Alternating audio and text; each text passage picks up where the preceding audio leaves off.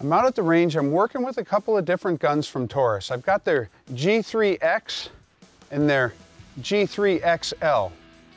And there's some subtle differences between these, and you can kind of see them, but I'll go into detail. What happened was, somebody asked me, does a 3/4 inch difference in sight radius really make a difference when you're shooting? Well, me personally, I like a little longer sight radius. I have a hard time seeing as it is. So the G3X is a 3-inch carry pistol with a full-size grip.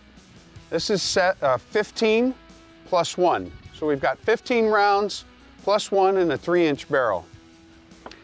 The Taurus G3XL, L meaning long, is a little bit different. It has a 4-inch barrel with a shorter grip. This holds 12 plus 1.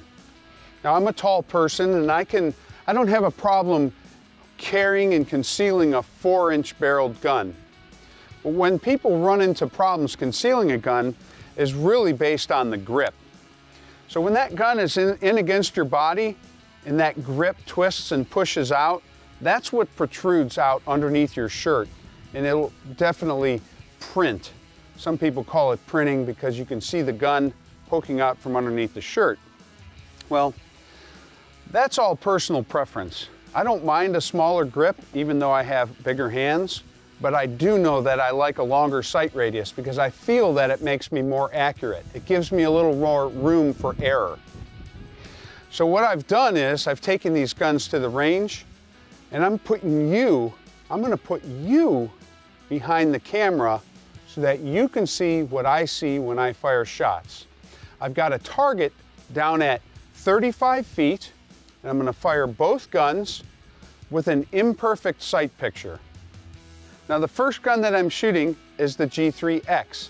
So what I do is I align the sights so that the white dot in the front is just along the right side edge of the rear sight, and I press off a shot. Then I move the white dot to the left side of the inside edge of the rear sight, and I press off another shot. There's obviously deviation. Now I hit the target with both shots, but each shot was on the outside edge of the right and the outside edge of the left. I then switched to the G3XL. Now this has about a 3/4 inch longer sight radius and barrel. When I take those sights and I do the same alignment, I put that white dot along the inside edge of the right side of the rear sight, and I fire a shot, and then I switch. You can see that there's a difference of 3 or 4 inches. A 3 or 4 inch difference in impact at 35 feet, and I can still see the white dot in the notch of the rear sight. So, when people ask, does it make a difference? Yes, it makes a difference how long your barrel is and how long your sight radius is. Does it make a difference in my ability to be able to hit that target? Well, if that target was moving, that 4 inches could mean a hit or a miss. So I personally like a little longer gun, but I'm a taller person. I can carry a longer barrel. When you go to the gun store next time and you're looking at different guns and different barrel lengths, don't just feel the grip.